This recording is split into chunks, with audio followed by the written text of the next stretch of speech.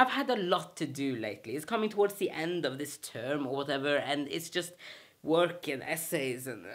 But I was kind of feeling like I was on top of everything, and I was gonna take like a night to just kind of relax a little bit. Then I realized that if I didn't film a video tonight and edit it, I would miss my deadline again. So, before Christmas, I had an assignment from university to make a documentary about me, which I wasn't gonna upload to YouTube or anything because I absolutely detest it. However, I have nothing else to do, so... Espen has always been really determined about being a lawyer. It was his #1 goal in life. Started law and did really well. Then he got sick. He had a stroke. He had two, actually.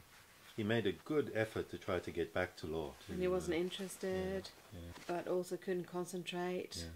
Was still really, really tired. It was impossible. I think he did some reading upon that part of the brain that was affected. And in looking at it, realised that it was his analytical side that had been impacted.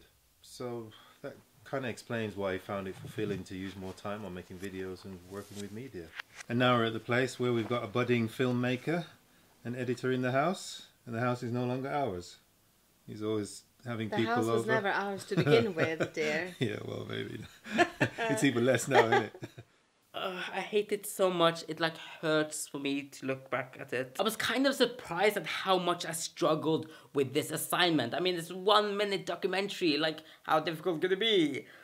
Idiot past me, it's so difficult. But not for the reason that like the course people were saying, because they were like trying to encourage us to think about how exposing ourselves on video would be for us, etc, etc. I had a 10-year documentary made about me from when I was 6, and I've been doing this YouTube thing for about 5-6 years now, so I clearly have no issue with putting myself out there into the world. So I couldn't explore that aspect of it at all. I still got a first, but I think it's only because, you know, I had to write a paper to go with the film project thing. And in the paper I was basically just like, this is what I tried to do.